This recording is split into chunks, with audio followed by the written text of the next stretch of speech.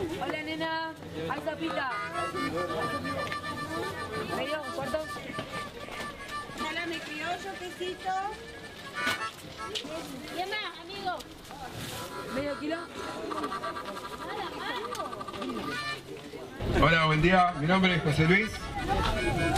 Soy una de las personas encargadas de que funcione la Feria Néstor Kirchner. Esta es una forma de agradecerle a Néstor que no se olvidó de los pobres, que no se olvidó de la gente que estaba olvidada. Sigan disfrutando el día y bienvenidos a la Feria Néstor Kirchner y aguante Cristina. Viva Perón, carajo.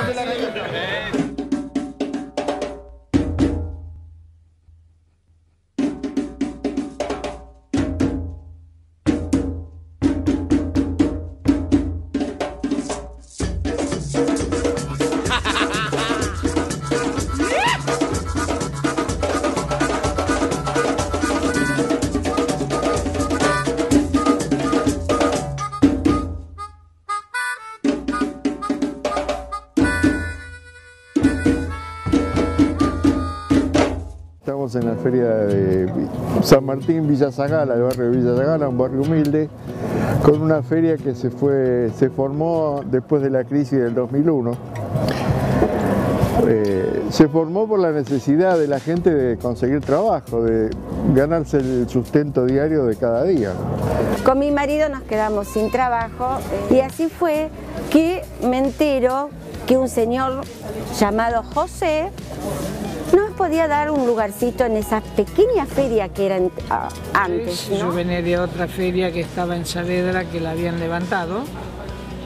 Esto era muy pequeño y bueno, como todo inicio un poco duro. Y tuvo muchas reticencias, muchos problemas, muchas peleas y poco apoyo municipal hasta que, bueno, empezó ya el gobierno de Néstor Kirchner, que no reprimía a la gente que trabajaba, que la apoyaba, ahí empezó a sentir otro apoyo, ¿viste?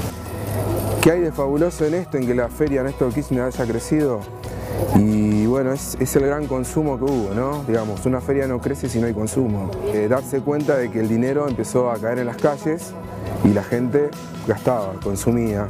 Te empezás a dar cuenta que las políticas nacionales están vinculadas al consumo y a que la gente tenga poder adquisitivo. Es entonces que la Feria Néstor Kirchner sale a apoyar a los chicos jóvenes que Cristina pone, ¿no? En este caso Hernán y Julián.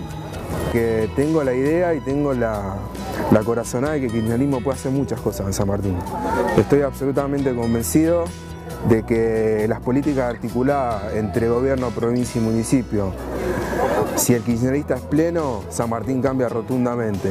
Estoy absolutamente convencido de eso y es por eso que salimos a bancarlo a estos pibes, ¿no? Sabiendo que dejaron el silloncito, dejaron el lugar donde estaban y salieron a la calle a poner el kirchnerismo en la calle, a discutir políticas públicas en la calle, que es todo lo que deseamos los kirchneristas.